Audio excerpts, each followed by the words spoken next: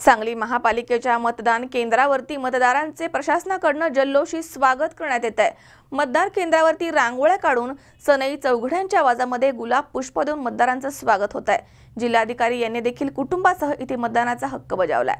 सांगली महापालिका निवडणुकीच्या मतदानाला सुरुवात झाली आहे। या पार्श्वभूमीवर प्रशासनाकडून जय्यत तयारी करण्यात आली आहे। सकाळी 7:30 वाजल्यापासून मतदान सुरू झालंय। मतदारांच्या स्वागतासाठी मतदान केंद्र सजली आहेत। मतदान करणाऱ्यांचा सहभाग वाढावा यासाठी आदर्श मतदान केंद्र स्थापन करून मतदारांना प्रसन्न वाटावे यासाठी प्रशासनाने मतदान केंद्रावरती रांगोळी काढून सनई चौघड्यांची धून आणि गुलाब पुष्प देऊन मतदारांचं स्वागत केलंय।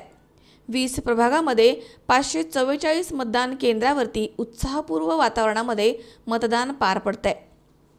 सांगलीचे जिल्हाधिकारी विजयकुमार काळम पाटील यांनी आणि जिल्हा परिषदेचे मुख्य कार्यकारी अधिकारी अभिजित राऊत यांनी आपल्या कुटुंबासहित प्रभाग क्रमांक 10 मध्ये मतदान केंद्रावरती जाऊन मतदान करत नागरिकांना मतदान करण्याचं आवाहन केलं आहे।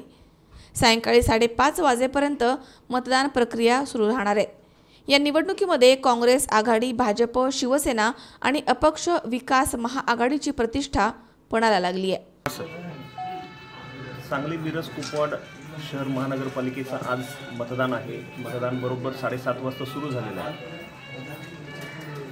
ही सर्व मतदान केंद्र जी 544 आम्ही तयार केलेली आहेत ती सर्व आदर्श करण्याच्या हेतून आणि सर्व मतदारांचं स्वागत करण्याच्या हेतून आम्ही पूर्ण सजवलेली आहे। अनेक ठिकाणी रांगोळ्या घातलेल्या आहेत, अनेक ठिकाणी सनईचे सुद्धा वाजत आहे। ही अनेक लोकांनी आमच्या मतदारांनी याला उत्स्फूर्त प्रतिसाद दिलेला आणि सकाळी मतदान व्यवस्थित योग्यरित्या सुरू झालेलं आहे। कशा पद्धतीने उत्साह कसा वाटतो आपल्याला आणि काय आव्हान राहील? मतदानामध्ये उत्साह नक्की दिसतो आहे, सातत्यानं फिरतो आहे। त्याच्यामुळे शहरामध्ये मतदार ह्या गोष्टीचं अप्रूपही आहे लोकांना की हे मतदान केंद्र कसं सजवलं आहे। अनेक शिक्षकांनी आणि तिथल्या संस्थाचालकांनी सुद्धा फार चांगल्या प्रकारे मदत केलेली आहे। तिथं शिक्षकांनी रांगोळ्या घातलेल्या आहेत, त्यामुळे फार उत्साह दिसतो आहे। नमस्कार, माझं नाव मंदार अशोक कुलकर्णी। आज सकाळी 7:30 वाजता मतदान करण्यासाठी मी शाळा क्रमांक 3च्या मतदान केंद्रात आलेलो होतो। परिसरात पूर्ण सनईचे सूर आहेत, स्वच्छता टापटीप खूप ठेवलेली आहे आणि असं वाटतच नाही मतदानाला आलो। इथे जेव्हा आलो तेव्हा ऑप्शन करण्यात आलं सगळ्यांना।